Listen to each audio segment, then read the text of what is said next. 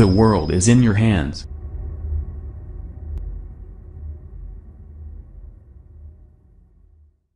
Eight stocks that could cash in on Trump's tax overhaul.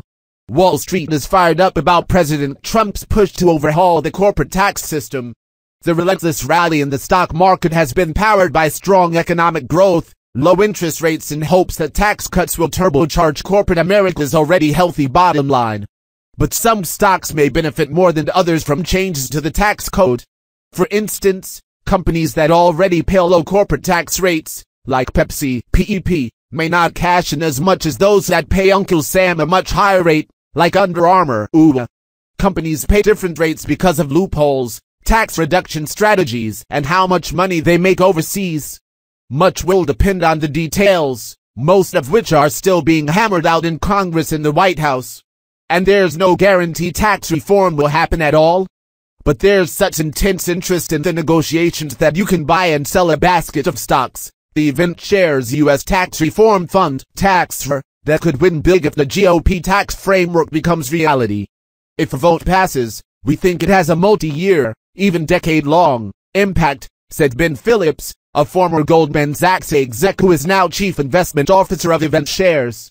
Rather than simply holding low-tax stocks, this actively managed ETF includes nearly 36 companies that Phillips believes could reap bigger rewards from tax reform than Wall Street realizes.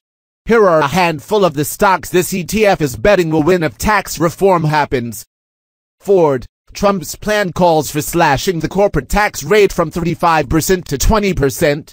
That means Ford could afford to sell its cars overseas at lower prices, undercutting competitors. Phillips pointed out that Ford makes more cars inside the United States than any other automaker. Chipotle, the Mexican food chain, is grappling with slower sales and rising expenses in the wake of its food safety problems. Chipotle, CMG, is also among the highest taxpayers in the S&P 500, with an effective rate north of 40% in 2016, according to S&P Dow Jones indices. Denny's. It's another struggling fast food giant with a hefty tax bill. Phillips argues that Denny's stock, which is flat this year, doesn't yet reflect the potential benefits of an overhaul. CarMax. The GOP tax plan would allow companies to immediately write off, or expense, the cost of new investments.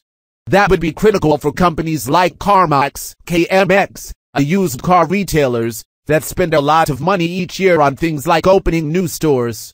Southwest Airlines. Like other airlines, Southwest spends billions each year to upgrade its fleet and buy new jets. Southwest pays a lot in taxes each year, too. Its effective tax rate was nearly 37% last year. Alaska Steel. Phillips believes this company stands to benefit in two ways. Not only does Alaska Steel have heavy capital spending that could be written off under the GOP plan, but its exports to Europe and Canada could grow faster thanks to a tax break. Phillips 66. The fund has very few energy companies. One is Phillips 66, PSX, which is known as Warren Buffett's favorite oil company, because Berkshire Hathaway, is its biggest shareholder. Tax cuts could make Phillips 66 and other oil refiners more competitive. W.W. Grainger. It's been a terrible year for W.W. Grainger. GWW, the distributor of repair and maintenance tools, has lost 17% of its value. But W.W. Grainger could win big from corporate tax cuts. The company paid an effective tax rate of nearly 38% last year, according to S&P Dow Jones indices.